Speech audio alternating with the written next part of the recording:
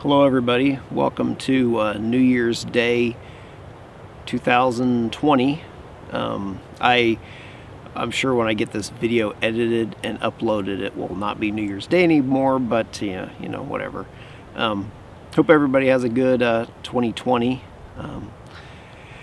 But I had the day off, so I figured why not come out and have a little campfire lunch, enjoy some time outdoors, enjoy some time de-stressing from work. I'm not gonna lie, I'm kind of worried about work coming up here in the next who knows how long, and it's not gonna be a lot of fun, but that's what getting outdoors is for, you know, kind of de-stress and get away from all that kind of stuff. So that's what I intend on doing today. Yeah, but yeah, same old thing, you know, we'll get a fire going, cook up some food, and last time I came out, I did my little memorial tribute to Mors Kochanski, and I made tea on that outing. And while I was when I planned to make the tea, I kind of realized that maybe it would be more fitting to make cowboy coffee or bush coffee, whatever Morris called it, where you just throw the grounds in the water in the pot and boil it and all that. And I've made it before. I know I've done that on a video or two in the past. But I was kind of inspired by a really big monkey. He did a Morris tribute video, and he made bush coffee, and that kind of made me want to come out and do it because I don't know, I sort of felt like I should have done it the first time, but at the same time I felt okay with doing the tea thing, and you know, nothing wrong with that. I do think I made that tea like way too strong. If you notice how many tea bags I threw in that, I think that was, I don't know, probably twice what it should have had. But anyway, and there was when I looked back on my video,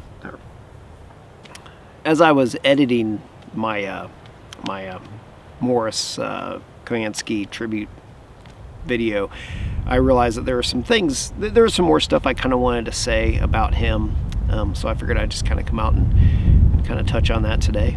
But thanks for joining me on a nice de-stressful New Year's Day outing. I have to say, here in Kansas, it is well, where I'm at, it's supposed to get up to about 50 degrees today, which for January 1st, in my opinion, is rather disgustingly warm weather. It shouldn't be that warm this time of year. It should be cold, it should be preferably snowy. There's a little bit of snow that's, you know, in the process of melting from a couple days ago. But it's just been too warm here. This winter is not shaping up to be a very cold one. Unfortunately, you know, we need our cold winters because that's part of the proper balance of nature. You know, it helps kind of kill certain things off over the winter that don't need to thrive in these environments. You know, like out in Colorado, they have had for quite a while now big problems with bark beetles, and apparently a lot of that stems from the fact that the winters haven't been as cold and it hasn't been killing off those bark beetles to the extent that they should be. So, you know, winter needs to be cold, and I enjoy getting out and camping in the cold weather, and it remains to be seen how much of that's going to happen this year, because so far it's not looking that great, but who knows, weather can change, especially in Kansas. But enough of blabbing to the camera. Let's actually do something like light a fire and make some coffee, make some lunch.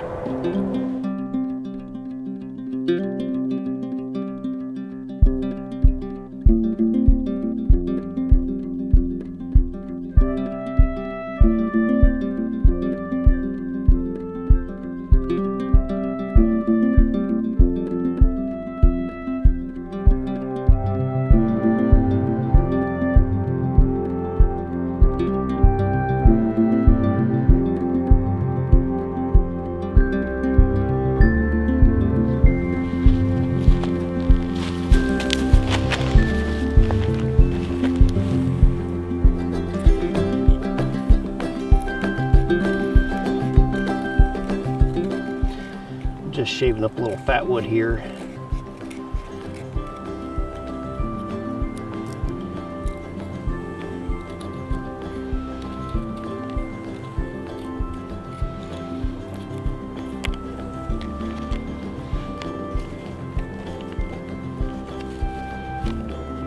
That'd be plenty.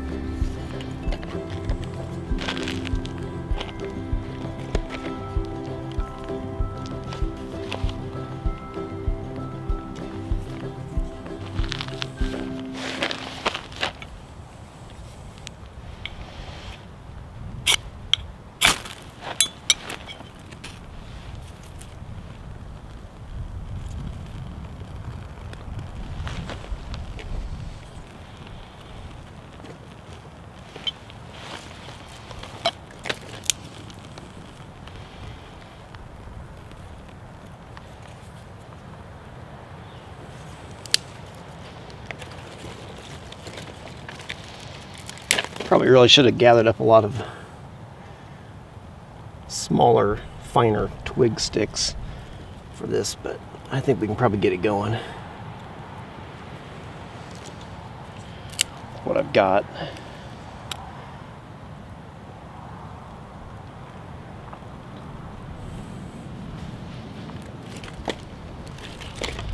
Got a lot of these really thorny pieces here. Honey locust, I think, is what it is. Nasty, nasty thorns.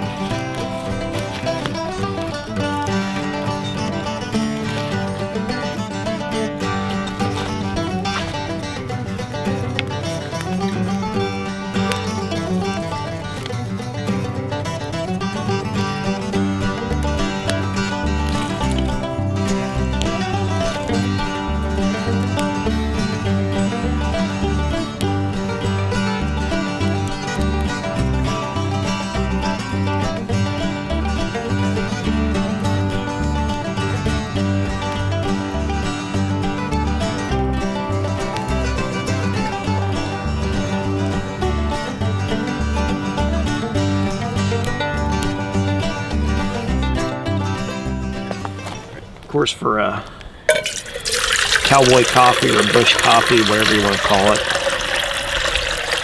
pretty simple. Put some water in your pot. And yeah, it should be good. And then just dump the coffee grounds right in there.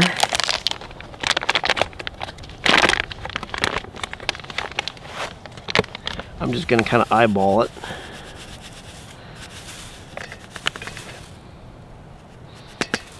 That ought to do it. Mors Kochanski always said you could use any cheap old coffee grounds for this and you would get good coffee from it, just because it does such a good job of, this method does such a good job of extracting the flavor from the grounds. I'm using Seattle's Best, which is actually halfway decent coffee, but but anyway. Now it is ready to go over the fire.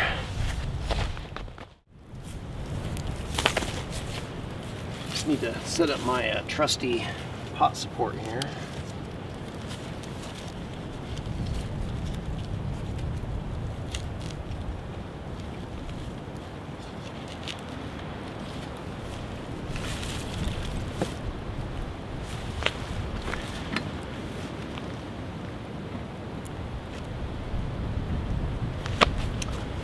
All right.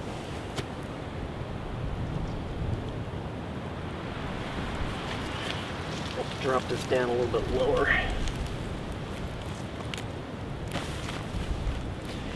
Now we just need to bring that to a boil and let it boil for a minute and then take it off.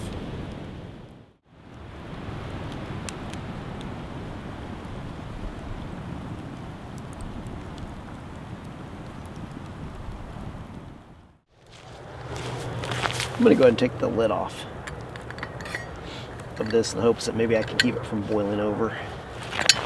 So keep a little closer watch on it. In my experience, camp coffee boils over very easily when it first starts boiling. And if I remember correctly, I think that Mors Kochanski said that's because at first when it starts boiling it releases oxygen or something from the water, extra oxygen that's bound up in it or something, and that's why it bubbles so much extra. It's getting a little steamy, at least along the sides of the pot.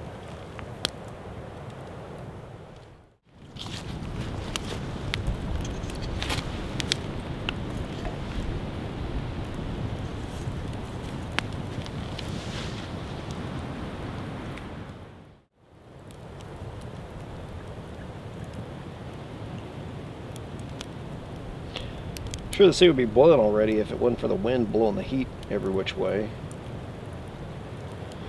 But, you know, this is Kansas and it's windy, so that's nothing new.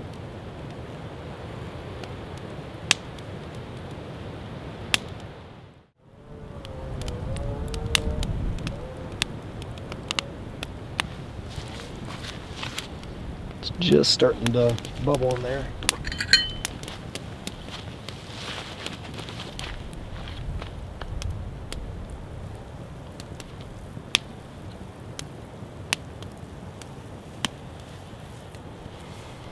Here we go, it's boiling.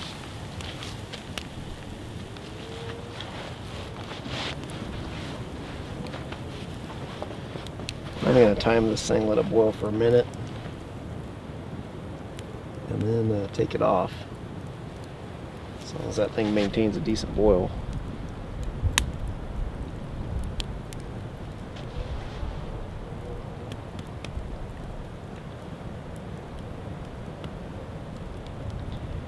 Definitely think taking the lid off helps prevent it from boiling over. That didn't even come close to boiling over. I've definitely boiled it over multiple times with the lid on in the past.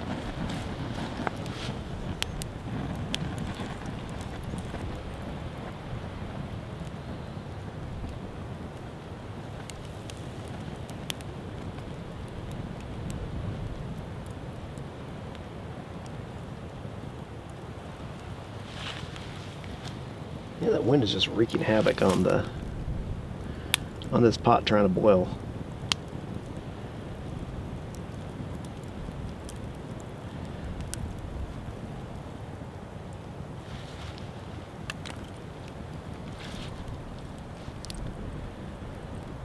So it's been a minute, but it hasn't been a very good rolling boil.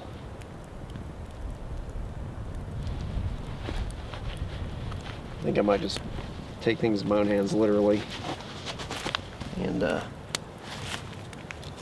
kind of hold this right over the flames.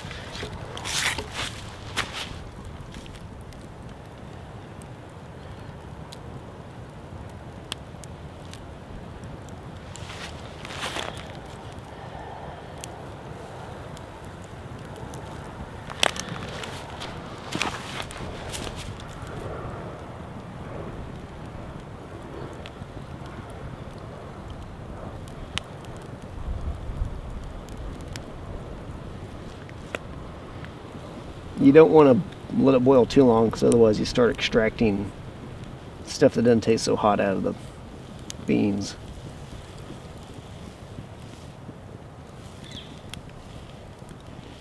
Alright, I'm going to call that good. Put the lid on it. Just going to let that sit for a few minutes. Kind of let things settle in there. Then I'll try pouring a little cold water in there to help kind of shock the grounds down to the bottom. I don't think I've ever actually done that before. I've just kind of left it to its own devices, and it usually works pretty well all by itself, just getting those grounds to sink down. Okay, now I'm going to pour some water, some cold water in here. from a good height.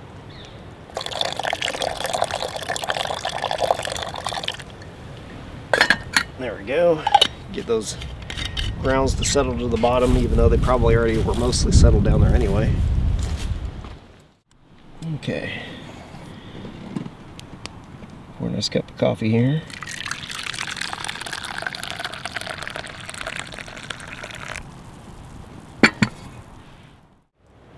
All right.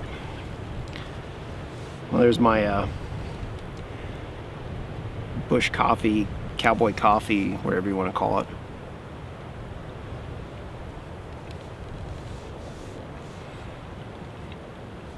Delicious as ever. Yeah, and so far I don't see any grounds in there whatsoever, but I usually have never had any problem with the ground settling out just fine, even without doing the water splashing trick. But definitely makes some very good coffee. And the nice thing about it is you don't need any extra equipment. All you need is a pot, and that's it. You don't need a little funnel thing or coffee filters or any of that stuff.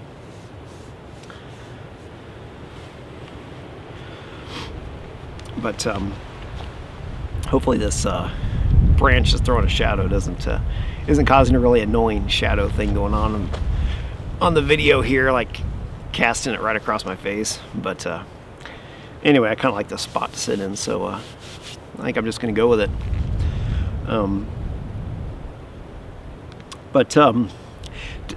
Now this, I don't intend for this video to really be an instructional video on how to make camp coffee or cowboy coffee, bush coffee.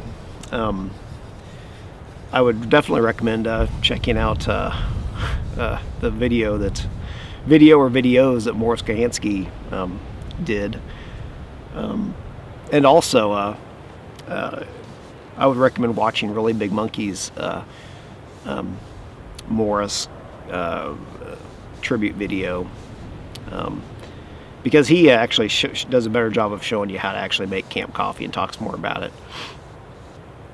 But among the things that I had been reflecting on that I hadn't touched on my little Mors Kochanski memorial video was how it always kind of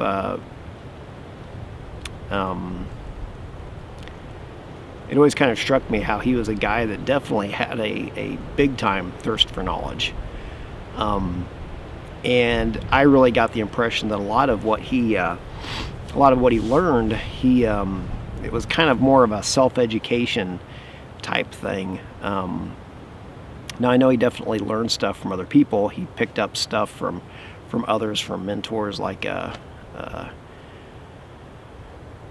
Tom Roycroft, I believe was his name. I almost said Ray, but I think I'm confusing Ray Mears. Tom Roycroft, I think, was his big outdoors mentor. I think Tom Roycroft taught survival classes to the Canadian Air Force, if I remember correctly. So he definitely learned a lot from other people, from mentors, from people that he would go out someplace and see them doing a certain thing a certain way, and he would draw on that knowledge. He definitely, like I mentioned before, had a humongous book collection. You should, I mean, there's that Karamat Wilderness Ways has a video or two that shows some of his library, his book collection, and it is no joke. It'll probably surprise you how many books he had. And they're like, all sorts of subjects. It's not just outdoor stuff. I mean, the outdoor stuff itself probably only may have a very small part of it. But if I remember correctly, I think that he, for a while, went to college. I think while he was maybe in the Canadian Navy, studying chemical engineering, but I don't think he went too far with that. So to my knowledge, I don't think he ever earned a college degree the conventional route. I do think that he got some honorary, an honorary degree or two from a Canadian university, I believe. One thing I really liked about Mors Kochanski was he was a guy that you could tell he liked knowing how things worked. Because I'm that way. I like, a certain thing does a certain thing. It works a certain way, and a lot of people are fine with, it works, whatever. But there's a lot of people like us that like to know kind of why is it that it works that way? What are the scientific principles behind it that cause it to function that way? And I can tell that Mors was definitely a guy that asked those questions and liked to find out how things worked. I mean, for instance, like talking about how when the bush coffee starts boiling, how it boils, it foams up quite a bit. And how he said that it's because the water's releasing more oxygen, something like that. That's one of those things. It's kind of a scientific principle that he had somehow found out that's why it did that. And there's a lot of I've run across a lot of instances where you can tell that Mors really understood the stuff he was talking about, because he had kind of he'd kind of looked deeper underneath the surface to figure out why things function the way they did. I oftentimes do that, and that's part of the reason why I was always kind of impressed with his teachings, instructions, whatever. But I was kind of thinking a little bit earlier, yesterday or today, about how just kind of like outdoors mentors, and how much of a treasure they are. One of probably my biggest outdoors mentor was my old scoutmaster, Dick Lundquist, who died pretty darn close to 5 years ago now. Within a week or so, it'll have been 5 years. I learned a lot from him over the years. And Mors Kochanski, although he's kind of a mentor in a different sense. I never met him in person, although a lot of people did, and I know he definitely mentored a lot of people in person. But he's kind of one of those teachers that you can kind of put in that kind of a more indirect mentor category, I guess. And he's gone. And I've kind of noticed how what you need to try to do is to take the teachings and things you learned from your mentors, and then kind of go out on your own and draw from that what you've learned, but also you want to add to it. You don't want to try to, it's really silly to try to make yourself into some sort of clone of your mentor. It's just stupid. You don't want to do that. For one thing, it limits you, and it's kind of dumb to try to live in your life sort of as somebody else, in a sense, I guess. But you want to draw from your teachers and then go out, build upon that, expand, kind of where they started you. And then obviously, you should try to give back, and pay that knowledge forward that you were lucky enough to get, and to share it with other of your peers in your generation, and definitely people of the younger generations. We have a really rich history of outdoors knowledge and skills and stuff that people have been carrying on and building on for many, many, many years. A lot of this stuff, and I think this sort of thing is even more important nowadays, because a lot of, in years past, a lot of this kind of bushcraft outdoorsy type stuff that we do now was more day-to-day living stuff for people. Starting fires, cutting wood, cooking over fires and stuff. I mean, that's what people did every day. And now in our modern world, a lot of us don't do it unless we get out and do this kind of stuff. So there's all the more reason to practice these skills, learn these skills, pass them on, mentor others in them. And yeah, Mors Kochanski did a great job of that, a very good job. It's sad that he's gone, but that's the way life goes. You're here for a while and then you're not. And hopefully you go on to better places, or a better place after that. But that's the thing. It's not really the, if I could get a little deeper into the, this subject, I guess, you know, it's, as you go through life, it's not the junk, it's not the money and the stuff that you accumulate, the toys you accumulate, that really matter when you're gone. It's, you know, what you taught other people. It's maybe the things that you kind of left behind in terms of, you know, works of art is one example. Knowledge, if you like write a book or something, you know, that's something you're leaving behind. And ultimately, you know, love is kind of what remains, you know, the love that you shared with your family, and you know, that remains. It's not, that's the stuff that matters. It's not the, you know, junk you accumulate. It doesn't matter how much money you have when you're dead. You're not going to spend any of it.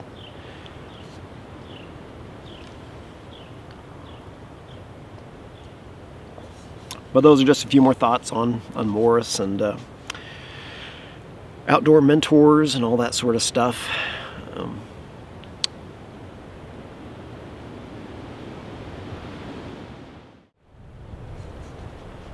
Coffee's pretty darn good. And I say I did a pretty good job of guesstimating how much coffee grounds to dump in there. Yeah, that last time with that tea, that stuff was a little bit too strong.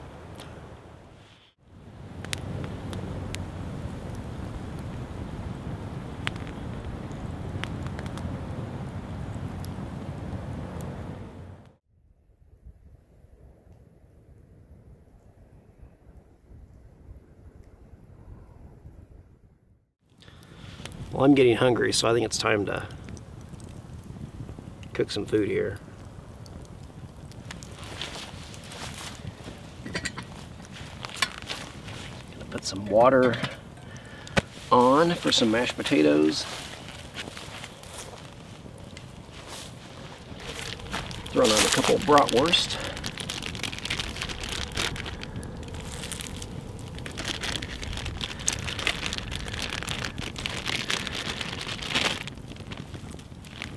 There we go.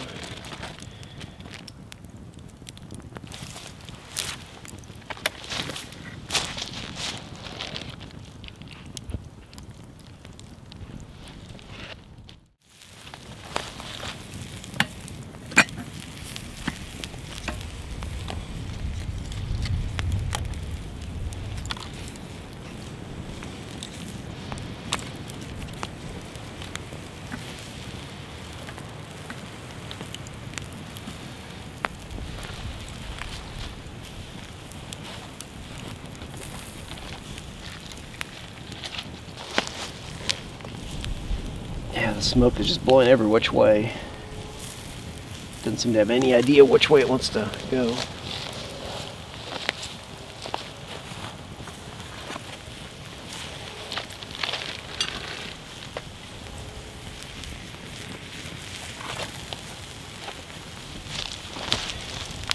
Just want to make sure I cook these bratwursts through, but don't burn the living heck out of them.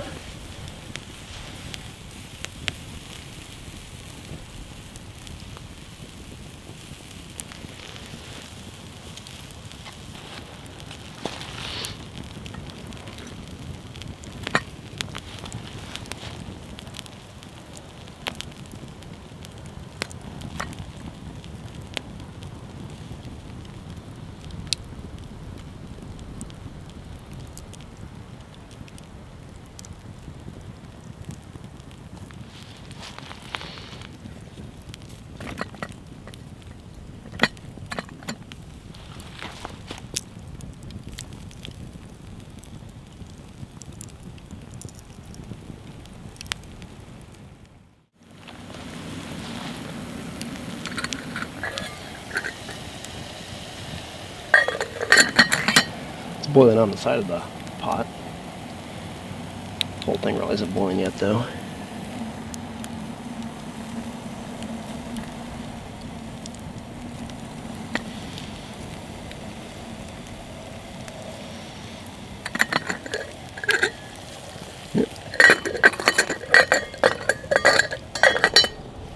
out of oil.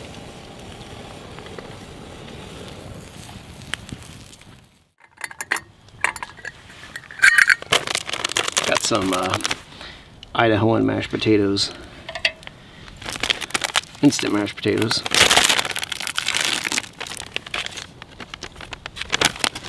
I know it's not the most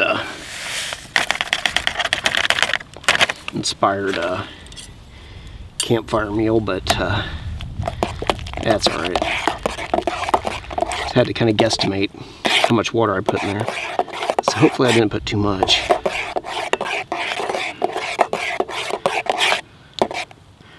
It didn't look too bad anyway.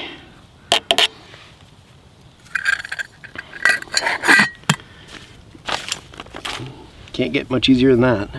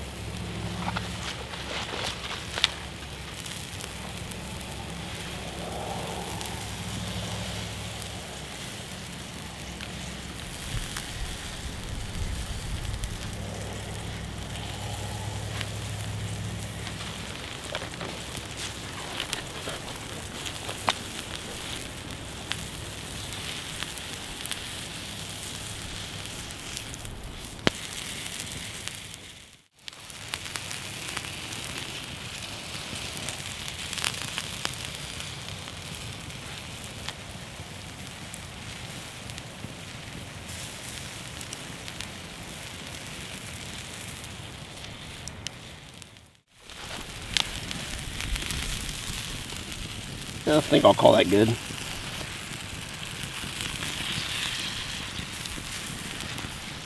Let's have some sourdough bread here. What's a brat without some good mustard? Got some spicy brown mustard.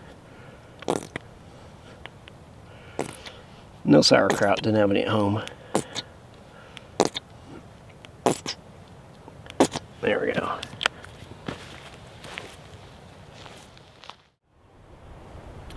Alright, finally time to dig in.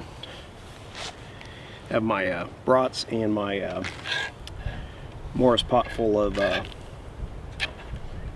somewhat runny mashed potatoes. I guess I wouldn't quite call them runny, but they're a little liquidy. If that's even a word, probably not.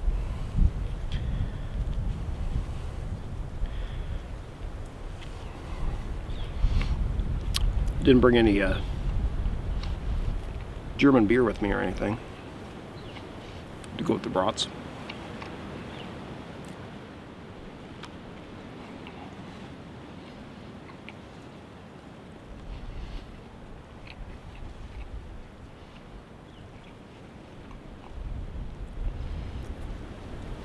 But a good little New Year's Day lunch.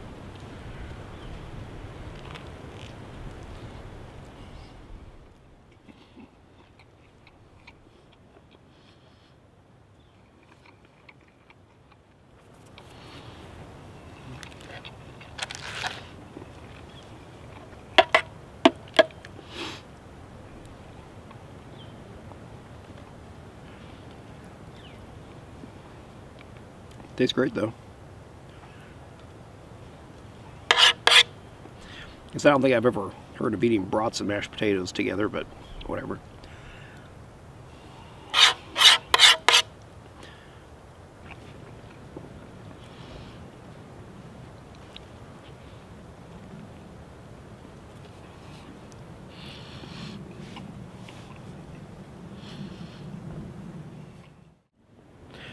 Well, that pretty much does it for me. I'm going to wrap this video up here. Hope you enjoyed the video. If you did, hit the like button. Subscribe to my channel if you want to see more. I hope everybody has a really great year 2020. And yeah, let's hope for good things. I'm Gareth with Mountain Coffee Outdoors. I'll see you next time.